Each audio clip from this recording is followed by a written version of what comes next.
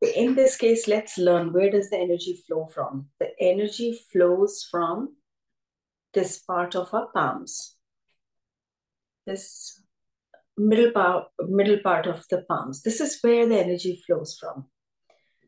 Now, in some cases, I see people doing like this for the eye healing. This is not correct. Our eyes should come in the contact with this part of our palm. So we should place it like this in a position where it covers our eyes and we feel the direct heat or the direct energy from the palms. So this is how we should give healing to any part or any chakra of our body, and not like this. And I do see some people doing healing like this.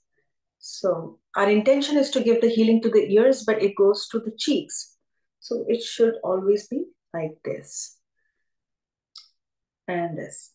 Okay, one more point for the eyes. When we're giving healing to the eyes, let's say you're doing healing for 3 minutes, we should always give at least 50 to 60 seconds of healing to the opened eyes. So when we're giving the healing, we should leave our eyes open for at least 50 to 60 seconds also.